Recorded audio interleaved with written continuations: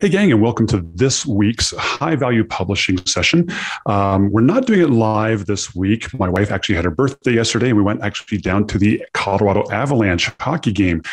She's a big, huge hockey fan, and so we got to go down there with the family and watch the hockey game live. We had a great time. It went into the shootout. Avalanche wound up winning. She had a wonderful birthday. So sorry I wasn't able to be with you live, but I'm excited to record this little session here and get it out as the second session of the High Value Publishing series. Very excited to kind of talk about this one here. This is an interesting topic about RSS feeds and how it impacts publishers. I really want to dive in here a little bit. This won't be a very long session, but there's some things that your RSS feeds can open up with your publication that can actually damage your content. And so you need to be really careful with your RSS feeds as a publisher, and we'll dive into that. Before we dive in, though, I want to get to some housekeeping here and let you know that our podcast is now available. Yep, the High Value Publishing Podcast is now available on Apple, on Google, on Spotify, and on Amazon Music. Hopefully soon it will be on iHeart, Pandora, and even you can find it on Alexa. But right now it's on these four platforms. So Apple, Google, Spotify, Amazon. Search for the High Value Publishing Podcast and subscribe out there. If you don't mind, leave me a review as well. It would really help. I would really appreciate that. But you can also go to highvaluepublishing.com. We'll take you right to our podcast website, and then you can subscribe directly from there as well. So very excited about that. We weren't thinking it was going to happen until February, but it was able to happen a little sooner than that. So very excited about the podcast. I also, again, want to always give a special thanks to What's New in Publishing. Again, this has become my favorite read online to kind of keep up with all the news happenings in the media space. Jez and the whole team over there at What's New in Publishing, they're letting people know about these Q&A sessions that we're doing. So go check them out, what'snewinpublishing.com, and subscribe to their newsletter as well. I think you'll really be happy with the information you get from there. So we're going to talk about RSS feeds today. I'm going to pick on 405 Magazine here. It's actually a great magazine. I've actually checked it out, looked at these, but I wanted to, it was a great publication for me to illustrate what's going on with RSS feeds. So if you're not familiar with RSS feeds, sometimes people say it stands for really simple syndication. There's other acronyms. I mean, what it really is it's a series, it's code that describes the content on your website. Most websites will have an RSS feeds. All WordPress-based sites have an RSS feed, and you can very easily find it by just going /feed at the end of the URL. I'll just go there right now, and you'll see, here's the RSS feed. Now I'll go ahead and bump this up in size for those of you watching this on YouTube. And you'll see this is information. This defines what this, the channel, in other words, the publication. And then we go into these items. So here's the item, which is each item, and I'm not going to go too deep into this, but each item is basically an article. So it has the title, the link, the publication date, all this good information, and then actually has the content right here. So this is what an RSS feed does. And as you can see, they have probably about 10, 12 articles, probably 10 articles in their RSS feed. So the latest 10 articles are always there in the RSS feed. Okay, so why do we as publishers use RSS feeds, and why not just shut them off entirely? Well, RSS feeds can be very, very helpful if we're trying to get content out to other locations. So for example, let me bring up my iPhone here. On iPhone, there's Google News, right? So Google News, if you're not familiar with Google News, or through Google Publisher Center, we're actually going to have a dedicated session on Google Publisher Center, Google News, and Google Discover. I believe that will be next week. So definitely tune in for that session. Very important. Every publisher should be on Google Publisher Center. But Google News is a news aggregator, right? So you can get it on Android devices, you can get it on Apple devices, you can even find it out here just on the web. So if you go to news.google.com, this is Google News as well. What these Aggregators do, and there's other aggregators besides this that we'll talk about. And in fact, over time, we'll talk about some of these. There's Apple News, there's Smart News, there's Newsbreak, there's Newsit, there's Yahoo News, there's Microsoft has their version. There's tons of news aggregators out there that we'll talk about. But for example, the way these aggregators figure out when you have new content is they read the RSS feeds of the site. So they're reading the RSS feeds of the website and they can say, hey, there's some new content out there. And then they display it in this news aggregator. For example, here's a lot of my clients who are here. Here's T Nation, for example. This is their Google Publisher Center. This is their feed. And all of these are RSS feeds. So this is from their entire site. We can do RSS feeds for specific categories as well. And so this is what an RSS feed does. It kind of helps notify other people about new content.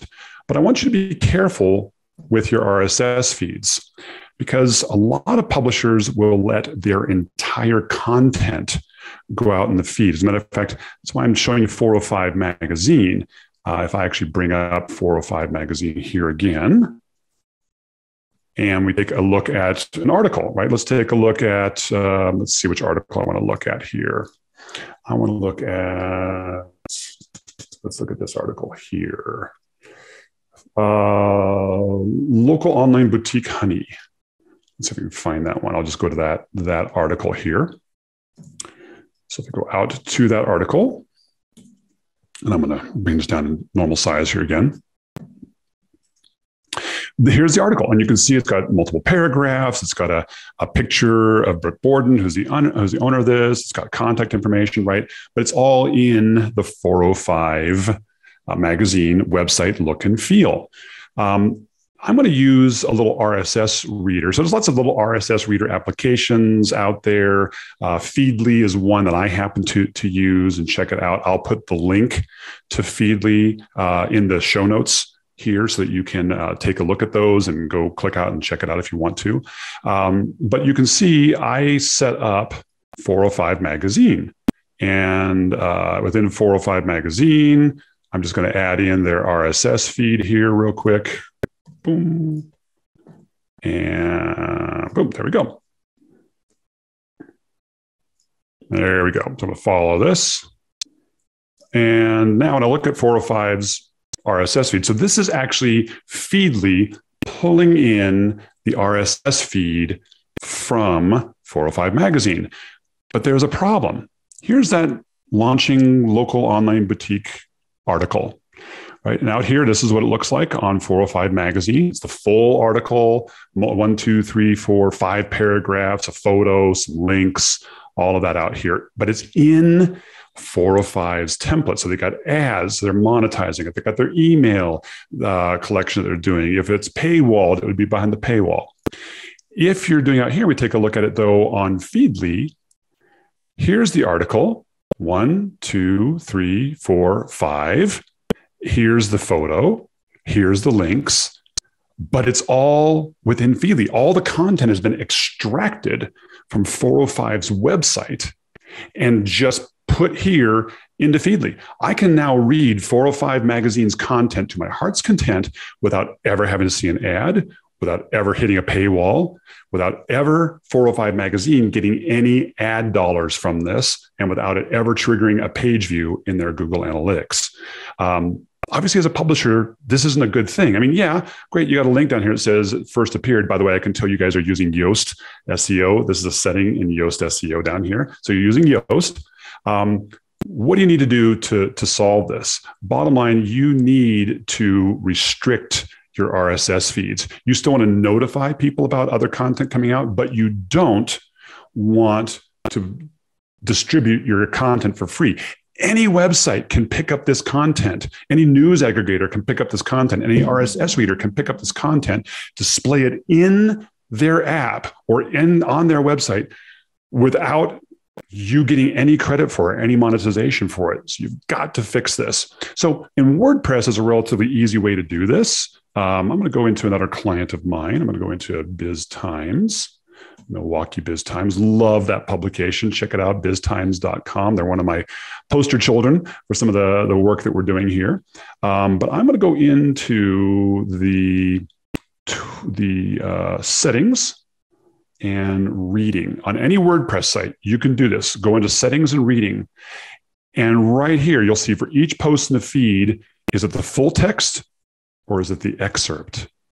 You only want the excerpt. Turn off full text. Now, if you're not on WordPress and you have an RSS feed, you'll have to work through whatever content management system you have, but you only want to show the excerpt or the first couple of sentences. You do not want the full text out in your RSS feed. So that's the easy way to fix it. If you're on WordPress, I would go ahead and do it. It wouldn't damage anything. We'll talk about some news aggregators later on who are actually using this content. But number one, and they actually have their own RSS feeds that they create that have full text. We don't want to do that. We really just don't want to do that as a publisher. There are some scenarios, if you worked out special deals with some of these aggregators, that we may want to do that. But in general, most publishers, you want to check your RSS feeds. You can just simply go to if you're on WordPress, go to your website URL/feed. That will show you your RSS feed. And then if you're on WordPress, go into your settings, reading, and check to make sure that you're only displaying the excerpt, not the full text of your post in the feeds. That does it. Now, when you do that, let me go back to Feedly and let me bring up T-Nation, which is another client of mine. And we'll just look at, let's see here, 7 next-gen shoulder exercises. We're looking here. You can see there's the image, there's the excerpt. But then they just said, hey, read the full article here. Again, they're using Yoast as well. So you can also change this in the Yoast settings. All right, I'll show you. Here's how you do the Yoast settings. You come down here to let's see here, Yoast will be underneath SEO.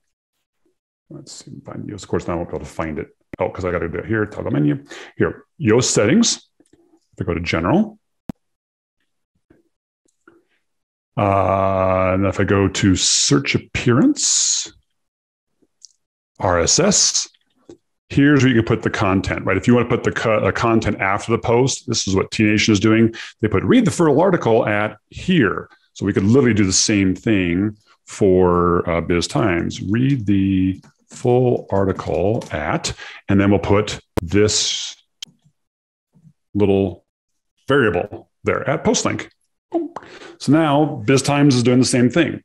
They're doing the same thing that T-Nation is doing here. This is great. This is how your RSS feed should look. And if you actually look out at tnation.com/feed, you will see here's one of their articles, and you'll see it only has a very, very short excerpt, not the full content. So that's what you want to do with your RSS feeds. Be careful about them. Make sure you're only showing the excerpt in the RSS feeds. You still want those feeds out there. Next week, we're going to dive a little deep into Google News. We're going to dive into Google Publisher Center, which is where you can kind of manage how your publication looks in Google News and Google Discover. We'll tell you what Google News is, what Google Discover is, why every publisher should be on it, and how you can set up your website to get more traffic in from Google News and Google Discover through Google Publisher Center. But for now, go out, check your RSS feeds on your publication site, and make sure that you are not publishing the entire content of your article, but rather just the excerpt. Hope this helps you guys. Feel free to check me out at nearviewmedia.com. We will be back here again on Monday at 3 p.m. Eastern. We're going to do our normal Q&A session out there. So do just go out to the High Value Publishing website. So you can just highvaluepublishing.com.